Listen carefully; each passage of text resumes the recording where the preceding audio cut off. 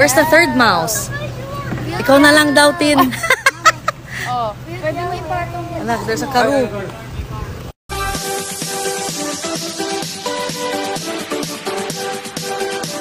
Hello and welcome back sa aking channel. Anak ni Oyo Sotto at Kristine Hermosa naki-trick or treat.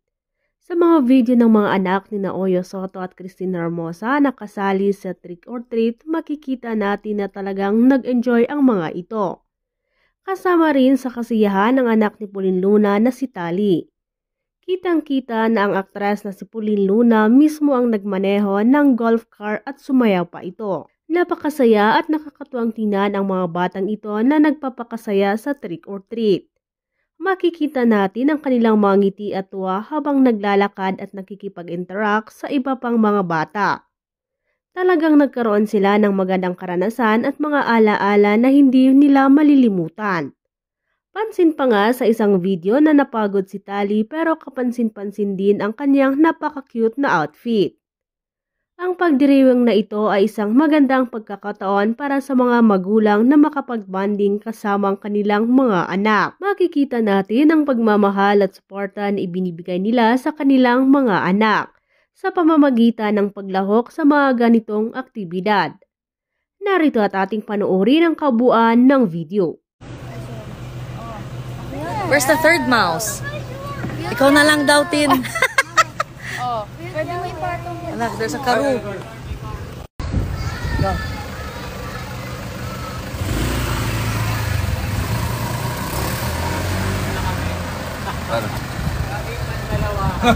Date lang.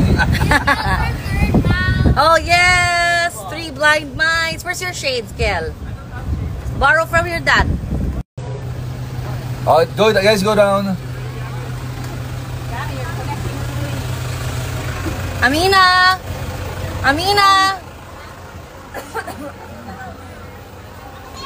Videographer nyo kami.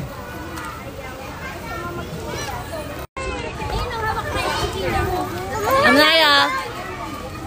Dre! Amina! Nella! Where's Nella? Nella and Tali! Nella! Nella, Nella! Mamaya pa daw, mamaya. Nella, smile!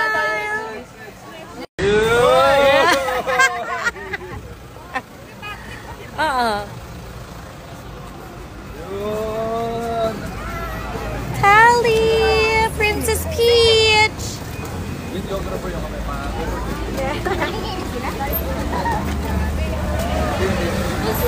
Nella, mamaya na yan. Kumakain na.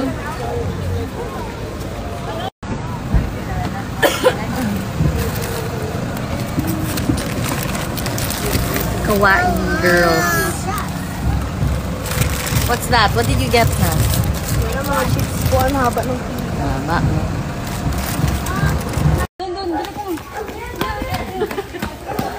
Nasa likod na yung bag niya.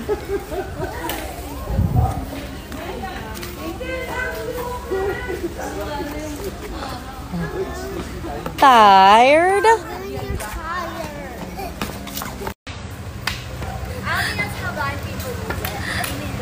Where's your third mouse? Wala, she ditched us.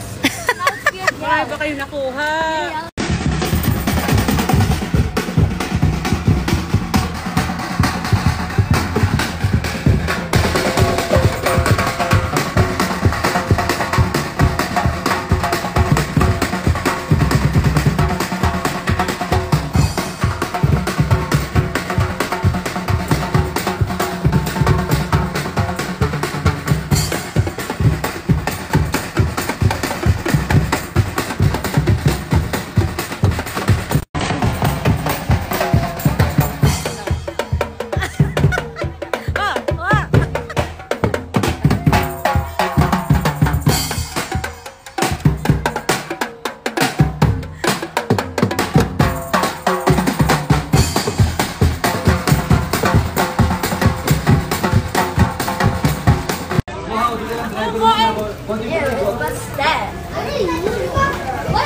Kailangan ko muna magtrabaho na konti.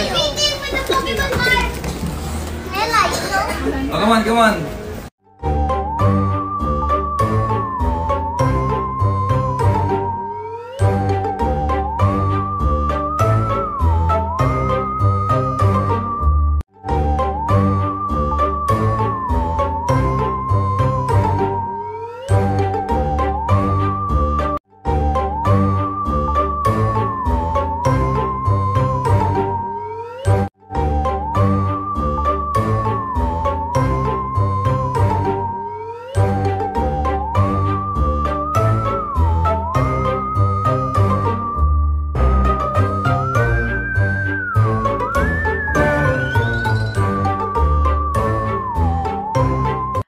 Video ng mga anak ni Oyo Sotto at Kristine Hermosa na kasali sa trick or treat kasama anak ni Pauleen na si Tali ay talagang nagdulot ng kasiyahan at tuwa sa mga manunood.